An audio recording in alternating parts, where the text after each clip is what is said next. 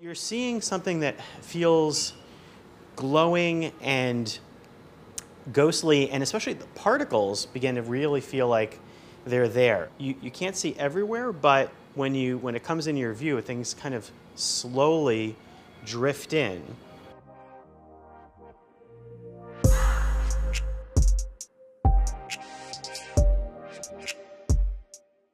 We're outside Fort Lauderdale, Florida, at Magic Leap's headquarters. Magic Leap's technology has been a mystery to this point. But here I am wearing Magic Leap 1. Magic Leap didn't allow us to show you what we saw through the headset though, and we're upset about that because the reality of Magic Leap's technology has already been under scrutiny. I was able to demo the headset for over half an hour, experiencing a variety of apps, games, and some launch experiences that'll be available on the device. I'll try to explain what I saw to the best of my ability. There's definitely awareness of where my hands are. First, let's look at the headset.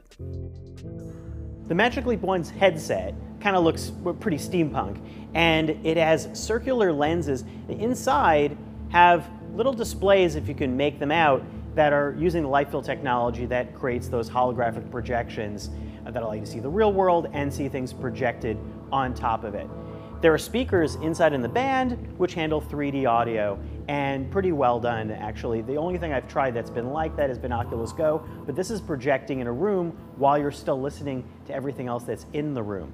Yeah, the sound is very seamless to the position of things, and it actually really helps find where things are. So I'm finding as I move around, cues to where I need to look start happening in audio, and then I know that maybe something's over there that I might have missed. The band is adjustable and it angles up a bit, but it actually felt pretty comfortable to wear. The cameras that are studded all throughout here, these are mostly for spatial tracking. This has an ability to mesh out and map the world around you to a degree that I haven't seen in any other headset. It did a really impressive job of tracking walls, floor, and furnitures in the demo rooms that I was testing it in to be able to get that map and then to be able to layer 3D effects so they could actually hide behind some things if they wanted to, or rest on top of them. Now it's supposed to be able to remember that mesh so that when you come back there later, you can still use that space and even set apps up to work in that space. This is corded down to a wearable pack. This is where the processor and the battery are. This has an NVIDIA processor inside to handle graphics. It has a heat vent, and it's basically a wearable PC. This is the controller, and if you've used VR, this is pretty familiar in terms of the ability to have full tracking, a touchpad here, a home button, a trigger, a second button over here, and also haptics. So this vibrates a bit when you use it. It also has 6 degrees of freedom tracking, so it's a step up from other one controller headsets in VR. So this also has the ability to work in combination with things like hand gestures and motion. So Magic Leap 1 notices where your hands are, and a lot of apps don't even need you to use the control at all.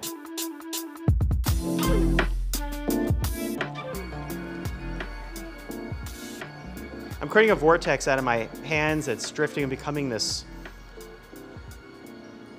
sparkling. I mean, the best way I could describe it is that everything is definitely around me, but you're seeing ghostly layers that are living alongside with you. And right now, the music just disappeared into a little black hole. Okay, forgive the weird descriptive beat poetry. I'm trying the Sigur Rós musical AR app Tonandi, which creates music in a sort of undersea forest. AR is hard to explain. Much like Microsoft HoloLens, Magic Leap projects its 3D illusions into the real world, but has a limited field of view. Magic Leap wouldn't let us record what I got to see and experience through the headset, but the company did make its own videos for some of the apps. It represents the graphic level of what I tried pretty well, but keep in mind that what I saw was all in 3D. And the viewing area, or the field of view, is far narrower than what you see here. It's more like seeing ghosts through a small window. I can still see my entire room, but having virtual things in only part of my vision can disrupt the illusion. I also got to try Magic Leap's Create app, which is an art toolkit that allowed me to paint in the air and also drop dinosaurs and knights and other cartoon things and have them run around the room.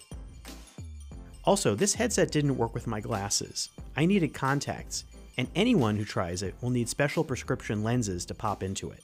I wear glasses, and so they were kind enough in the demo version that I saw today to take into account my prescription, but that will be the same for other people who are buying this headset when it comes out. And if you're wondering how it feels and fits on your head, I have to say it's pretty good. They spent a lot of time figuring out the weight distribution. So it slides over your head, and you pull out in the back to adjust to your head size, and you wear it tilted up. And if you've tried other VR gear, you know that it can be very heavy in the front and pull your head down a little bit, and that's not what happens here. They actually are going to have two sizes of this headset based on the distribution of how far your eyes are set apart. And they've also taken into account that the bridge of your nose, which is where this is going to sit, is different for everyone, and that addresses the comfort issue. So they'll have 5 different inserts that you can choose and that will be fitted to suit you when you get your headset. So how do we feel? Well, it's a lot to take in, and I really wish that I had been able to share a lot of what that looked like with you. That's the hardest part with any of these experiences, is that when you can't do that, then you're left recounting it. The experiences I had, I can tell you, I was shooting robots that were sprouting from a wall, kind of like early HoloLens demos that I tried years ago, but this time with better graphics, with better sound, and with a controller that was able to morph into a gun. It seems like every major tech player has aspirations for AR. Magic Leap 1 might be the most complete hardware at the moment, but it feels extremely experimental. A bit of a magic step forward, not a leap.